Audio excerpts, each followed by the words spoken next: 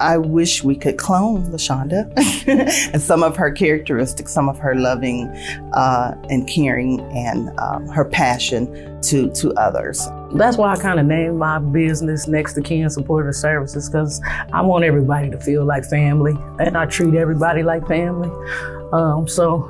It just feels good to be able to help somebody, or for somebody to give me the opportunity to help them. I think her tone and her loving spirit and her calmness, she brings that to every person that she serves. I had a person on my caseload that had a lot of behaviors.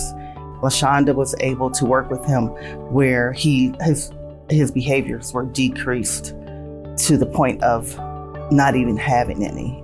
It was kind of rough in the beginning, but eventually we were able to gain his trust and build a relationship. So now he's doing great.